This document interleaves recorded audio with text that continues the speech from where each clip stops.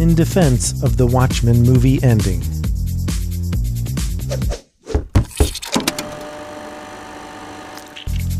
Zack Snyder's Watchmen was a good movie, but it had plenty of flaws.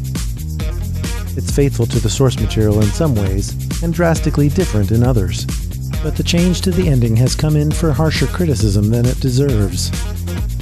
Especially since the movie version sheds new light on a key character. In the novel, Ozymandias kidnaps artists and has them design a giant intergalactic squid, which he genetically engineers before unleashing it on New York City, killing millions of people and giving mankind a shared enemy to rally behind.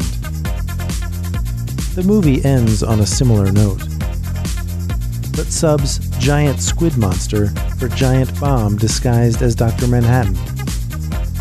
Both endings offer the same effect, but they paint Dr. Manhattan differently. The human-turned-genetically engineered god was planning on leaving Earth anyway, and allowed his name to be forever vilified in an attempt to save mankind from itself.